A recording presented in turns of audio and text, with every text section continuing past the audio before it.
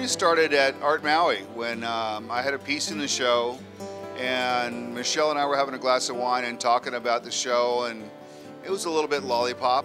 Tom's piece did not get in the show, and I asked her to describe it for me, and I was so moved that I go, we got to get it out there and seen. And in the previous year, I was on Oahu and participated in a War and Peace show that was presented by Jody Endicott and Linda Von Geldern. The experience of meeting these people and their intensity on what they were doing to promote peace and end this war really moved me and was life-changing. And when Michelle and I had this conversation, we said, let's do our own. Let's start it up and get it going. We're in this space we're meant to be in. We got the artists that wanted to participate.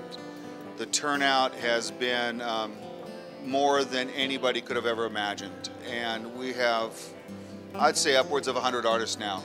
I took another piece in today. So we're 5 days in the show, we're still receiving work, because if somebody has a voice on Maui that they want to be heard, I want their work in it. So we're going to continue to take work until we close if we have to. I moved to Maui in 1988. I'd lived in Kauai in the 70s. Picked taro, surfed, all those good things, group bot, all the good things from the 70s, and came back for good in 88. Went to apprentice with Tom Fott, who's a phenomenal artist. He's my mentor, he's my father, brother, sister, he's everything to me. He's a great man. He did the statue of Queen Kahamanu at Kahamanu Center. I moved on to the property with Tom then and started working in stone. From there, I've been doing that for the last 10 years now, and that's mostly where my focus is, in three-dimensional work, mostly in stone. I do use some of the local woods here, but I love stone. This piece here is Silent Observer Without Consequences. I'd made it a few months back before we even started to do the show, and to me, it's a sentinel. It's an oblique. It stands here quietly, absorbing the energy, the light from the camera, my voice. But it's going to be silent. It's a piece of stone. It has no consequences to what we do.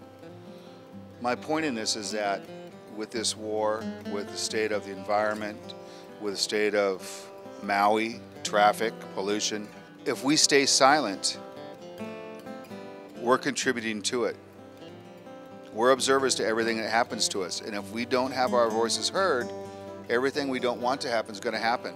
So the stone will stay here way after I'm gone, and it's not going to have a problem with anything, whereas we as human beings on this planet, striving for peace, striving for clean air, need to get out there, need to have our voices heard, and need to speak up about what is important to us and our families.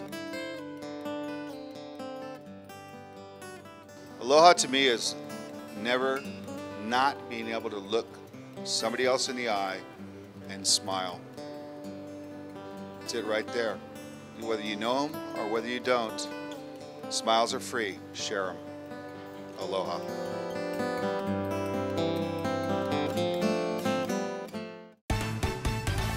Maui today.